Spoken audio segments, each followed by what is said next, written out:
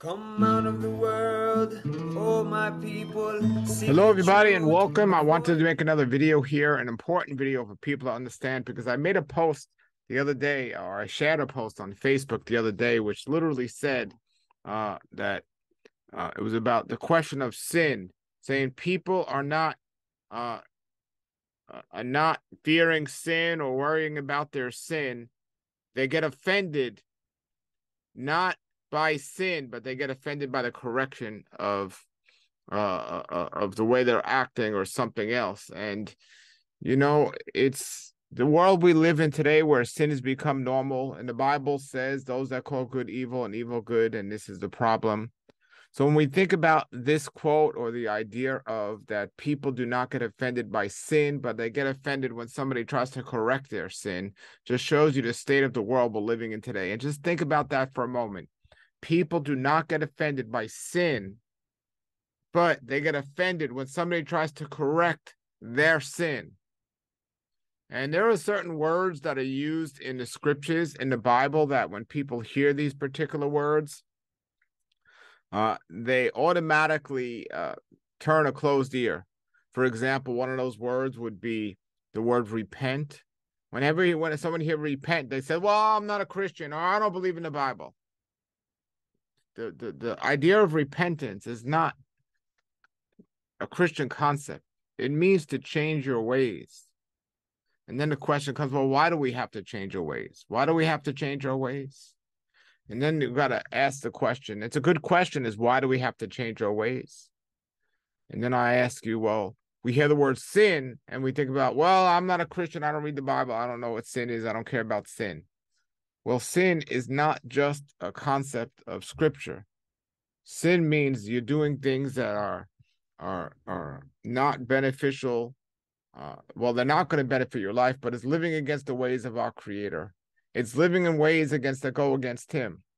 Yes, a lot of it comes down to the topic of evolution versus creation. And if you believe in a creator, what do you believe? And everyone has their own belief system. But if you go against that idea, sin is going against the word of our Creator. So it's another topic if you don't believe in our Creator, because how could you believe in what He tells us to do? When we look at the idea of people today getting offended by the correction of sin, this is the problem. People are more offended by the correction of sin than sin itself. Don't tell me to judge, or who are you to judge me, and it's my life, and butt out and be personal and leave me alone, and all this stuff. If somebody's trying to correct something that's going to harm you, why are people so quick to get offended by that?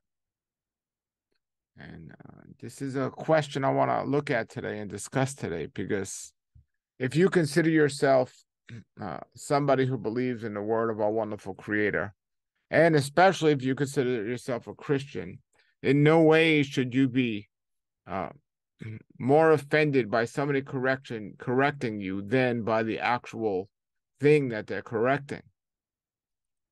So my opinion comes down to, you either believe in the word of our Creator or you don't. It's that simple. You either believe in the Bible or you don't. And if you believe in the Bible, your actions would likely follow what the word says. But I think many people don't believe truly in the words of our Creator because they fear the world more than they fear our Creator. I see people out there today that, driving their car, the police come behind them. All of a sudden, they sit up straight, they slow down, they come to a red light. Some people might speed through it, but if there's a cop at the intersection, they're not speeding through that red light. Somebody goes to a courtroom, the judge walks in the room, they stand up. They understand the consequences of showing respect to this judge. Somebody goes on a job interview, they want to be on their best behavior and present themselves as best as possible because they want to get the job and impress the person interviewing them. There's so many instances in life today where people know how to turn on respect and reverence and act in their best behavior, usually to get something or to not suffer from something as from man. And these are just all these examples that I give you. We could also give you the example of the person that cheats on his spouse. You know, he has no reverence for what he's doing, literally cheating on his spouse, but then he fears more his spouse finding out, or even worse, the court system giving him the result of what's going to happen with that if his spouse files for a divorce. So he's worried about those two things more than he's worried about the actual evil thing he's committing. And this happens all the time.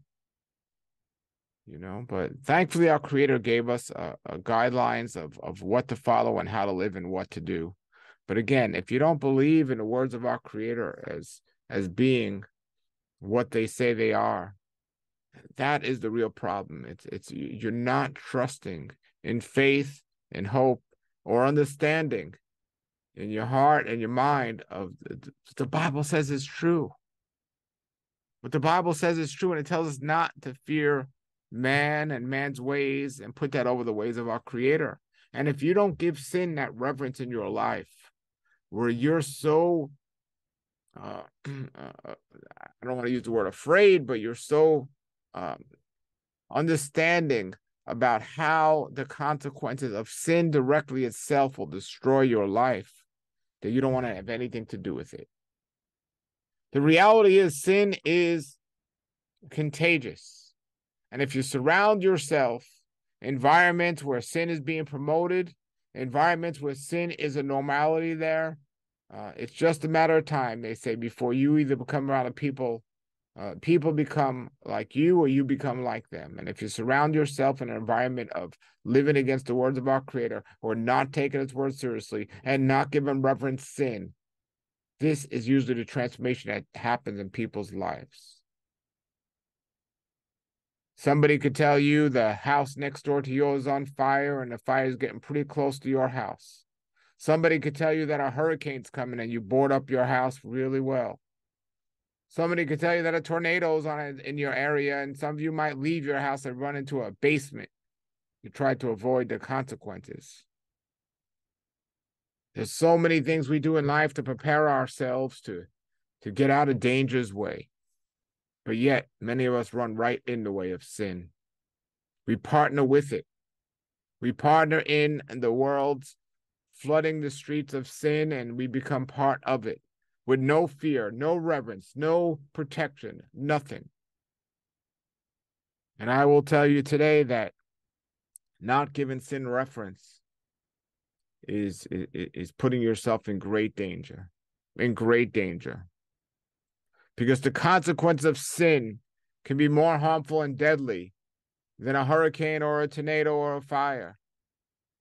The consequences of sin, have a direct impact on your life. And until you give it that reverence over man and man's ways, you're going to continue to struggle. So I pray this day that you would take this message seriously and understand this and see this. When I tell you that Yeshua, the one they call Jesus, died for us, how do you feel about that? How do you feel about that?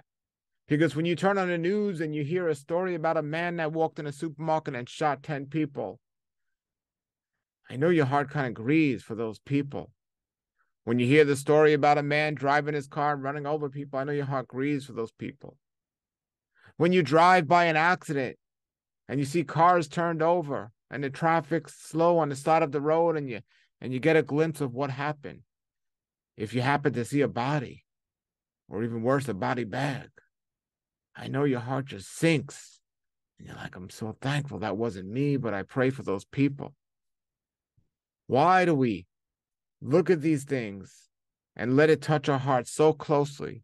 But when we think about the death of a wonderful Messiah, Yeshua, the one they call Jesus, our heart isn't stirred up like that. Our heart doesn't move like that. When we think about almost getting in a car accident, but just barely the car missing us or something else, we think about the relief from that. Sometimes we might even stop and thank our Creator for not letting that happen. Why don't we do that with sin? When we've avoided or made a decision not to partake in sin, why doesn't our heart get stirred up like that? Why don't we have that relief and that thanks to our Creator? Where is the power and the desire to overcome sin? Where is the desire to identify sin? So many people can't even identify it because it's become such a norm in today's world. Even often in many churches today, their sin has been accepted as a normal thing. There's a lot of sins being committed that are accepted as normal that would never have been considered years ago, because the word of our Creator says sin is sin, regardless if it's in the church, out of a church, or wherever it is. And now when you have questioning if a transsexual or homosexual or whatever you want to call them can be teaching in the church, or the different types of changing the word of our Creator to say what marriage is, and all these different things out there, what happened to the reverence for sin, or for this not being what our Creator wanted? And there are so many more things that's being done out there in this world today that our Creator clearly says in the word is a sin, and people will even teach, well, that's wrong and this is bad.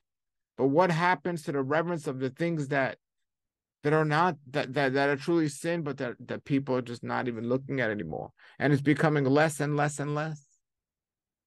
There's over 600 commands in the scriptures of what our Creator wants us to do and what our Creator doesn't want us to do. And what happens is they've dummied it down first to 10 things, and now they've dummied that down to one thing, and people don't even follow that one thing. There's no reference for our Creator today. Our hearts aren't getting stirred by what our Creator is doing, and so on. And people aren't following that. So we need a heart change. Something really has to happen. It has to happen. And there's a great quote by Oswald Chambers, who wrote a wonderful book on the daily devotions. And it says, the remarkable thing about Yah, our wonderful Creator, is when you fear Him, you fear nothing else. Whereas if you do not fear Him, you fear everything else. And this is such an accurate quote. You know, people aren't concerned or scared or worried or anything to do. They give no reverence to sin because they don't fear our Creator. And when you do fear our Creator, or when you're in awe of our Creator, all those other worries about man's and man ways go away, because you know the source of what you're doing is going to help you be successful and proceed. You see, the scriptures talk about this all the time. And when I use the word fear, we could use the word reverence. So when people hear the word fear God or fear our Creator, they often don't understand what that means. Well, doesn't the Bible tell us not to live in fear? Well, then why should we fear our Creator? It's the word reverence. So change the word for a second. You're not changing scripture. You're making it more clear to understand this. The word fear, in terms of fear our Creator, is reverence to our Creator. You know, so we think about that, and we think about the commandments, have no other gods before me. So when people are fearing man or giving reverence to man, judges, police officers, and all these people over our Creator, when their hearts are getting stirred over seeing an ambulance versus not seeing the word of our Creator, what they're doing is they're making something more important in their life than our Creator. And that's a big problem. There's a book in the Bible called a book of wisdom. It's also known as the book of Proverbs. And in Proverbs 29, verse 25, it says, fearing people is a dangerous trap, but trusting in Yah means safety. And I guess that's the message that we need to come back to, and the message today that we need to understand and trust and believe. Fearing people or giving reverence to people over our Creator is a dangerous trap. But giving that reverence to our Creator, that's what stirs our heart more than anything else, is being close with our Creator. So if something happens in our life where we do miss the mark, where we do commit a sin, our hearts are stirred up with that tremendous feeling that we get when we see that accident on the side of the road, or that accident that we almost missed, or something like this. And we understand this, and we get this, and we see the relief of this. For as many people out there today that want to talk about the corrupt police and everything else, if there's a gun battle going on or something bad happening, often people are relieved when they see the police show up. They feel that sense of security, at least to a degree of, if it's a good police officer, you know that, okay, now I got some protection. I'm here in safety. But this is the feeling we need for Yah. Our hearts need to be stirred up that Yah's in our lives. It says in Isaiah 51:12, yes, I am the one who comforts you.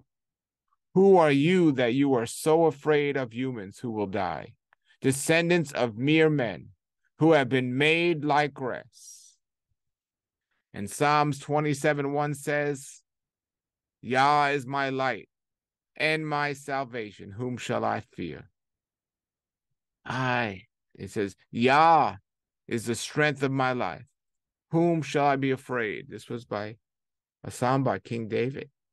Yah is the strength of our life. Why are we being afraid of all these other things and not giving reverence to our Creator? And the answer is what we discussed and what we posted is people are more concerned about the judgment of their behavior than they are about the actual sin that they're committing. And that is the world we live in today. And it's a sad thing because we're getting farther and farther away from the scriptures. More and more away from the scriptures and downplaying all the things that the scriptures tell us. Daniel 10:19 says, O man, greatly beloved, fear not. Peace be unto those, be strong and be strong. And when he had spoken unto me, I was strengthened and said, let my Elohim speak, for he has strengthened me. So we have to think about the side we are on and what side we are going to choose, because we all have a choice and a decision to make. Remember that. Remember that. Hebrews 13:16 says, Yah is my helper. I will not be afraid. What can anyone do to me? And the question today for everyone watching is, who are you letting stir up your heart? And think about, I will have no gods before him. Think about the reverence you're giving our Creator. Think about how you're truly following his words and what's stirring up your heart. Is it the sin that you're committing or the judgment of that sin by others? You know, what's stirring you up more? Think about that this day. Many of you can't even identify sin because you don't know your word. Get in the word daily, and if the word says don't do something and you've done it, you should feel bad. And you should repent, change your mind, and stop doing it and do something else. And all it takes is a simple prayer of our Creator to ask him to help you to overcome. If you want to call it a weakness, if you want to call it a misguidance, whatever you want to identify it in your life, help you to overcome sin. Help you to overcome the disobedience to his holy word. It says in Psalms 118:5-9, in my distress I prayed to Yah, and Yah answered me and set me free. Yah is for me, so I will have no fear. What can mere people do to me? Yes, Yah is for me, he will help me. I will look in triumph at those who hate me. It is better to take refuge in Yah than to trust in people. It is better to take refuge in Yah than to trust in princes. And who are you putting your trust in today? Is it the policeman? Is it the judge? Is it the fireman? Is it the ambulance worker? Is it the doctors? And it's great to have these people in our lives to help us and protect us. But at any time, if you put those people in your lives more important than the word of our Creator and trusting in our Creator, we put ourselves in great danger. And it's happened today. So I don't want to say subtly because it seems like it's so quickly, but subtly people are no longer referencing what the word says. They'll take out their phones and they'll look at and see what Siri says on Google or something else. But they're not going to the true word to see what the word says about that. Well, let me see what this online encyclopedia made by man says about something. But they're not going to the words that are written by our Creator in the Bible to see what the Bible says about something. And that's the problem. If people looked at the Bible the way they look at Google, we wouldn't have this problem today. If people prayed to our Creator the way they speak to their phone, we wouldn't have any issue out there today. Every time somebody asks the phone for some information or something else and they get their Siri or Alexa or whatever else replying to them. I'm telling you right now, if you speak to your creator as much as you speak to your phone, he will reply back to you with the answers that you're seeking. He will take away your fear of man, and he will give you a reverence for him. But we don't give him reverence. We don't give him that reverence. Our phones are more important. If we walked out of our house and carried our Bibles as much as we carried our phones and opened them and read them and look at our Bibles and the words of our creator as much as we read the screens on the phones, many of us wouldn't be in the thinking we're in and the situations we're in life, because he will pull us out. It says in Romans 8:31, if Yah, a wonderful creator, is for us, who can be against us? Who can be against us? But this is the problem today. We don't think that I praise Yah, I'm not afraid. What can mere flesh do to me? We think flesh is going to destroy us, and we put Yah's word last. We have a problem of order. That's what we have today, a problem of order. We need to get back to our Creator's order and the way our Creator wanted us to do things, and it starts with reading the word and speaking to him. Reading the word and speaking to him. And for every time you check your phone today or speak to your phone today, speak to him twice as much. Dust off your Bible covers and open them up and start reading them as much as you read your information for the day. For every video clip you watch on social media, you should be reading a scripture in the word. Make that a priority in your life. All right, today I saw 5 videos about 6 different topics. Well, now I got to read 12 or 10 Bible verses and look at 10 different Bible topics today. Double the amount and get back to letting him create and lead your way, and not what the world wants you to do and leading them their way and the way they want you to go, because it's not beneficial in anyone's life out there. And so many people today are struggling. And they'll sit there and they'll stare at their bills and they won't do anything about it. Maybe you should sit there and stare at the word and let our Creator speak to you and help you and teach you how to overcome your shortcomings. We all have this great opportunity, so I wanted to let everyone know out there that when you stop fearing and putting reverence on man's ways more than our Creator's ways, when you stop doing that, when you start trusting that sin is wicked and bad and something you don't want in your life, when you stop believing that there is a man who died a bloody death, so you would put your reverence back in our wonderful Creator, and you start believing and trusting this, and you start applying it to life, your life will change for the better. Absolutely will change for the better. And I don't know how this has been presented to people in the past, and I don't know why people aren't getting it, but I'm telling you, personal experience speaks for itself. And with all the depression and the insomnia and all these issues that people are having today because they have so much fear of man and man's ways and the consequence of man, and they don't have that trust of our wonderful Creator. They don't have that trust. Because fearing man leads to denying in our wonderful Messiah, and that's the problem we have today. We need to trust him. Matthew 10:32-33 says, whosoever therefore shall confess me before man, him I will confess also before my Father which is in heaven. But whoever shall deny me before man, him will I deny before my Father in heaven. And many of you might think, well, I confess him and so on. But when they say action speaks louder than words. When you give reverence and you let your heart get stirred up by those daily horrific events that you're seeing in life, when you make those things more important than our Creator, now you are not confessing Yeshua, the one they call Jesus. You are confessing man and proclaiming man. And that's not the way it's supposed to be, and not the way it has to be. When you're fearing man and you're fearing others in your life, you're leading others to do that as well. That's not the way it's supposed to be. We need to get back. 1 Samuel 15:24 says, yes, I have sinned. I have disobeyed your instructions and Yah's commands, for I was afraid of the people and did what they demanded. The fear of man will lead to being a crowd pleaser, a people pleaser, but a Yeshua denier, denying our Creator. And we must not do that.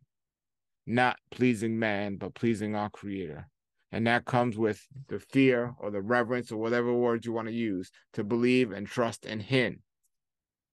And believe and trust in Him. So I want to encourage you all this day to start opening up your word and start praying about who He is and what He can do for your life and what He wants to do for your life.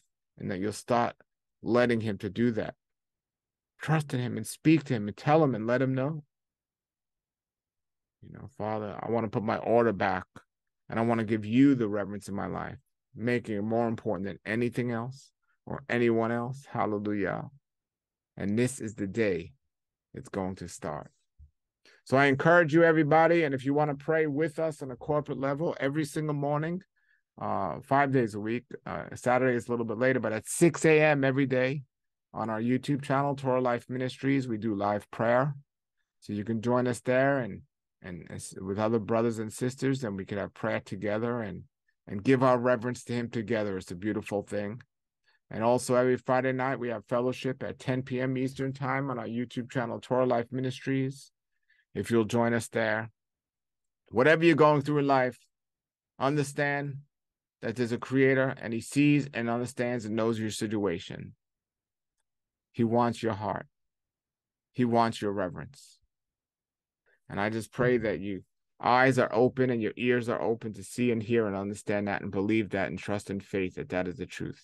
Because the truth, it says to know it, and that is what will set you free. All right, everybody. Thank you for watching. Put your comments that you might have. Until then, everybody have a blessed day. Come out of the world, oh my people, seek the truth, avoid the evil, learn Yahweh's ways. Torah Life Ministries, come out of the world.